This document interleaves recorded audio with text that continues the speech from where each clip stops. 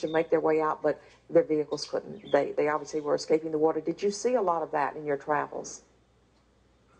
On the way here, we saw so many abandoned vehicles in the middle of medians. Actually, on my way into work today, in the middle of the road. You think they're just parked, but they don't have brake lights. They don't have lights at all. They're just parked in the middle of the road. So, drive half the speed limit that you would if you are out on the road, if you have to be on the road.